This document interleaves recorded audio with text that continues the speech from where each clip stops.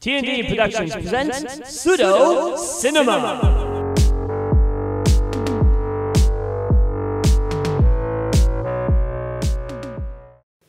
Take me down to the paradise city where the grass is green, the girls are pretty. Take me home, yeah. Hey, what's up? Are these yours? No, but yeah. Are these yours? I I found them on your bookcase. No. Neil Breen? Future War? No. What is this? Oh, not mine. Who taught you to pick out movies like these? You, alright? I learned from watching you.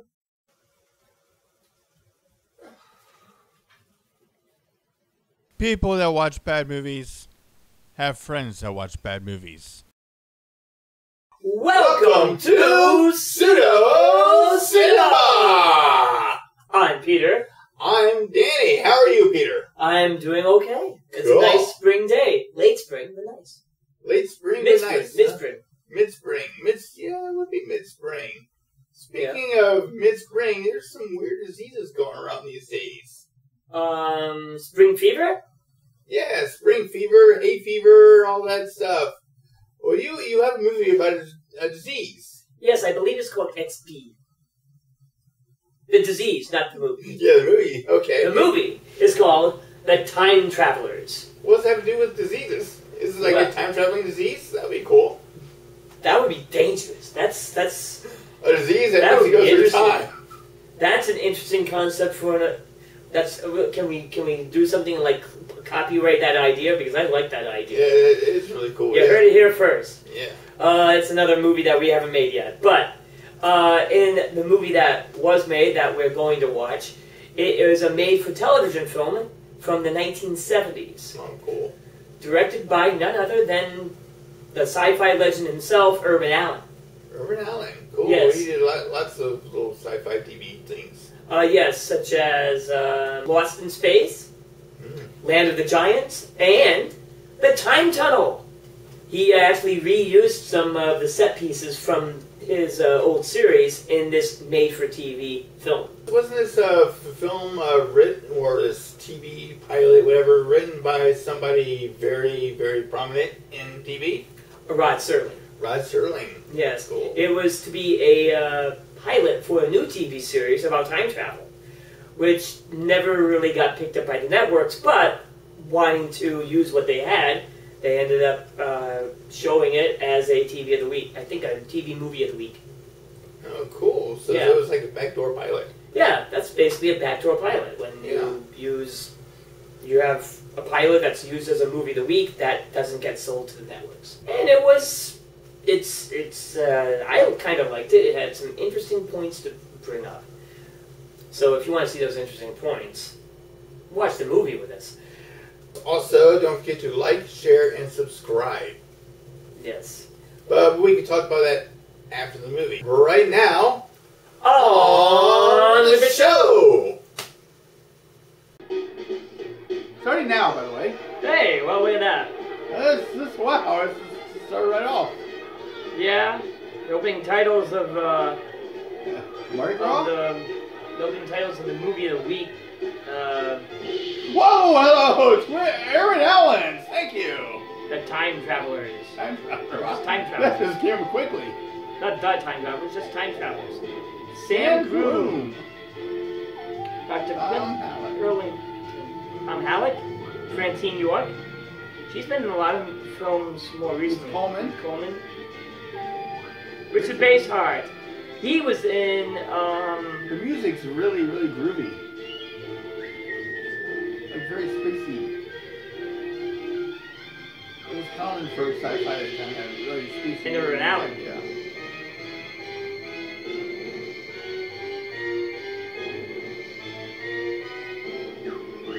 Alexander Singer. Who's the singer? Music by Alexander Singer. he might be, related to the Sun Machine? Time Machine guy, yeah. Hello, ambulance. Is that Ambulance. Is that He's ambling there. part of the Mardi Gras parade? That was a fun movie to watch. For me, I like time travel, and it was kind of a simple story. It was okay. It wasn't a bad movie. The first half seemed to go slow, very slow. But then it progressed at the very last 20 minutes. It got really fast because they needed to wrap up before to make room to spread out for a movie. Yeah, and also they had to hurry up because I'm sure that there was some budget constraints. Blame it on editing. Mr. Allen wanted to hurry up and meet as well. Pacing was a little slow at the beginning. It takes time to build up a good story. The movie, produced in the 70s, it had, I guess, very rudimentary effects. I mean, I like the flashing. The 70s effect, where are you talking about where the switch to negative? Yeah, that was kind of cool. I thought that was interesting. Yeah. I didn't really see the mechanics of the time machine either. They didn't go time machine. They didn't get it. It was some kind of transporter beam that brought them from the present and to the past. I don't know. You have that weird the weird place where they appeared at. And nobody saw them just come out of thin air. Nobody made a comment. It was just almost as if they'd been there the whole time. Who's playing the music? So is this it? A nice, quiet, rural area on the north side. This did take off into a series. Will they always appear on a staircase somewhere? I don't know. I mean, if it had, maybe they would have put them in different locations. One thing I kind of had, now this is another Irwin Allen series that he did about time travel. The Time Tunnel, it had the two main actors kind of just pop into whatever time, wearing the same clothes consistently every time. And those same clothes are the ones that they kind of started with. Huh. And I thought that was just kind of strange. Like, suddenly, they just got their old clothes back. That was never explained in the series. Mm-hmm. And just, likewise, maybe it wasn't to be explained or wasn't going to be explained, at least in the first episode. Because this was supposed to be a pilot or something. Yeah. How they were supposed to appear or why nobody took any notice of them suddenly coming out of nowhere. What did you like about the movie? Well, like you said, it was kind of a simple. It wasn't a movie that you would actually sit down and try to concentrate on every single detail with. It wasn't very deep, but it was enjoyable for what it was. Yeah, it was interesting how they built a little love kind of interest between one of the doctors. I guess it was Dr. I wrote his name down here. Dr. Earnshaw and the niece of Dr. Henderson. The nursing niece. The nursing niece. Yes. I don't want to give away the ending too much because it would be nice if people were to sit back and just watch it themselves. Yeah. But I think it's kind of predictable. They probably caused a few paradoxes. Yes. Yeah. But then again, we're taking it too seriously too. I guess we are. So one thing that I thought was kind of interesting, and this is typical of Irwin Allen, is that he used some stock footage. Yeah, the whole fire scene. It was definitely stock footage. It looked like a forest fire or something. Do you think he might have taken that from another show he was involved with, or another film? Yeah, he was always known for recycling his material. Yeah. You pointed out during the episode too with some of the props. Yes, some of those props were from the Time Tunnel, another time travel series. Mm-hmm. That was actually, I believe it was on ABC in the mid-'60s. Hey, to save money. Yeah. Irwin Allen used Richard Basehart. He was the admiral in Voyage to the Bottom of the Sea, and he played Dr. Josh Henderson. Ah, cool. Yeah. All right. Although in this movie, he had a full beard, and he always was smoking that big cigar. And I think it was also 1971. No, it wasn't 71. It was 76 when the film came out, but they went back to 1871. And 1971 was the last year that, in the U.S. at least, we could have cigarette commercials. television and radio. Another connection concerning one. What's that? 1971. That's when Stairway to Heaven came out. And what really happened in this movie? They go stairway. A stairway that goes from heaven.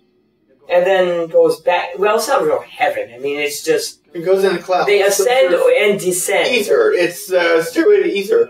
The ether, I guess. They ascend and descend some steps. And then they suddenly appear on a walkway or some steps. The walkway to heaven. If you guys like movies about time travel, let us know in the comments. And you want to stay on topic, us to stay on topic also, let us know in the comments too. Yeah. I'm curious, have you ever seen this film before? Do you have a favorite time travel piece or time travel movie that you're willing to comment about? And why? Why do you like it? And tell us about it, maybe we will check it out too. And probably feature it on this show. Yeah. Well, what have we got for next time? Well, next time you're going to help me pick. Okay. Well, what I have here, I have my trusty hat. Remember the hat episode? But this is not going to be talking on the table. We're not going to answer your questions. So what you're going to do is you're going to pick. There's slips of paper in here with stuff written on it. You're going to pick 3 slips of paper. 3. With different characteristics of movies on there.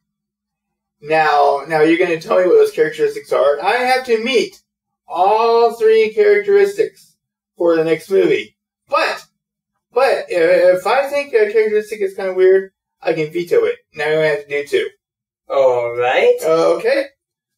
So you're not going to make it as challenging as it could be. You're going to cheat a little bit. Choose 3, either one at a time or all at once.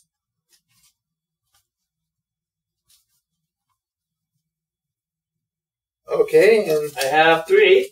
Okay. My first criteria is a blank piece of paper. A blank piece of paper. That's BR. Oh, there we go. Dystopia. Dystopia. Okay, a lot of us good dystopia movies out there. That's better than like a Mad Max or something. Yeah. Yeah. And the second one.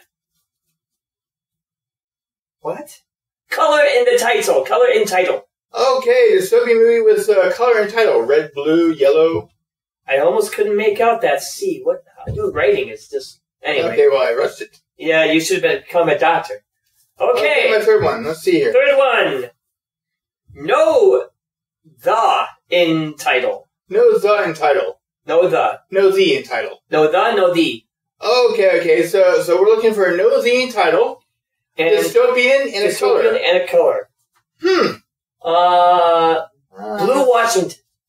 I can probably think of some cool movies.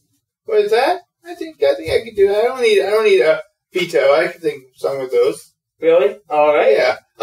So the next movie we have coming up will be a dystopian movie with a color and title, and it won't have the word "the." It'll be missing an article. Stay tuned next time. Specific.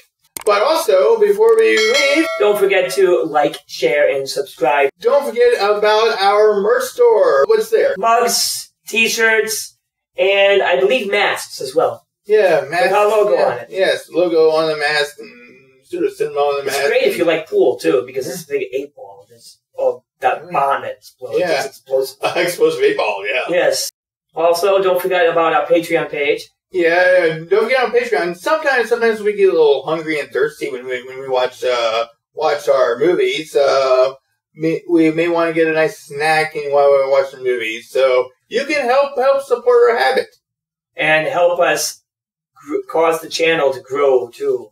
Grow and our stomachs to grow as well. And get better lighting equipment. Yeah. All right, sir. So I think that's all for today, right?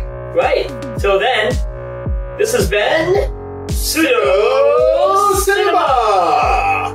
You got some terrible movies. Who taught you to watch these movies? You, alright? I learned to pick those movies from watching you.